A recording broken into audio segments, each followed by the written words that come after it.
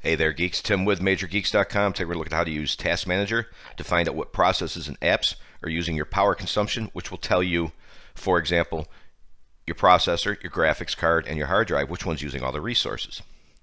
You have to be kind of up to date on Windows. This was added in Windows 10, probably 2019. But anyway, press your Windows key plus X and look for Task Manager and click on that right here. If you see this window and not a full-size screen, look for the More Details tab. See that right there? There you go. All right, now, typically Task Manager, depending on how your computer's set up, you're only going to see this. In some cases, if your Task Manager is small, you won't even see it. So you might need to scroll this right here over to see both power usage, here we go, and over time. So this first one is live.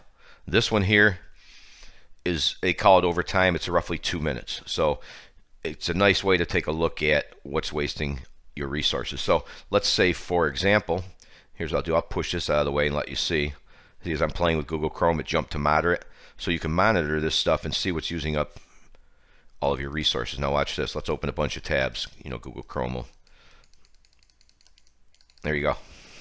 There's your very high. And sometimes you can click this too to figure out what's at the top of your list, and just watch what's going on here.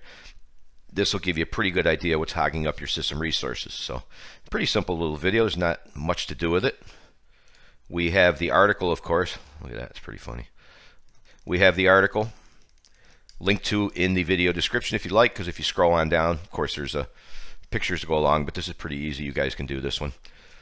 And if you scroll down to the bottom, there's some really great related stories you can see right here. Discovering problems, creating shortcuts, changing how everything looks, changing your default tab, meaning, I like that story.